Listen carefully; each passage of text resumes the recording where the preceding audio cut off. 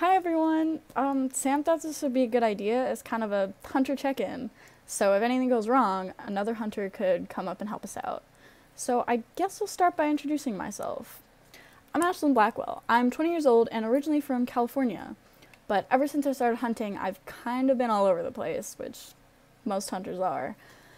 I've been hunting for 5 years now, but I wasn't raised into it. It's just kind of something I felt I needed to do. I met Sam and Dean when I was younger. Their dad was a family friend of ours.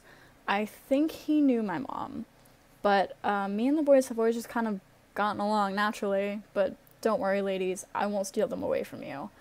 I don't swing that way. And listen, I know what you're thinking. Oh, it's just another girl hunter. She needs protecting. She can't do anything. Let me tell you, that is the farthest thing from the truth. Because I've been trained by some of the best hunters out there.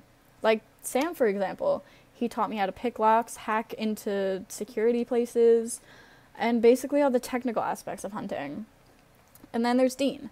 He taught me how to defend myself, what weapons to use on what monsters, and basically all the physical aspects of hunting. And I've worked with Bobby, Claire, Charlie, and some of the best hunters out there and picked things up from them. Right now I'm working a case in New York City. I'm thinking vamps so far. I already talked to the Vic's parents and friends, and all the evidence leads up to vampires. There's an old abandoned warehouse on Northwater Island.